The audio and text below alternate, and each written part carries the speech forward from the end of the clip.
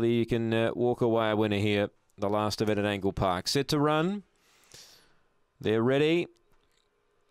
Racing, Flora Colossus jumped well here in position 4, found the lead early. Second, Aston Resort, as the leader gets about 3 lengths in front.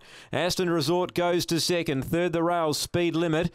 Followed then by Adios McLaren, Zipping Sheba, and Jet Blaze last of all. Flora Colossus by 3, Aston Resort, Speed Limit tries to chime in, and Jet Blaze makes ground the rail up to the bend. Flora Colossus a length and a quarter. Aston Resort not done with. Flora Colossus, Aston Resort, Speed Limit the rail, but Flora Colossus from Aston Resort and Speed Limit, they pretty much stayed in that pattern most of the race. Jet Blaze got 4th. Then came Adios McLaren and Zipping Sheba. The time for the last event, 30:75. Flora Colossus, last favourite home.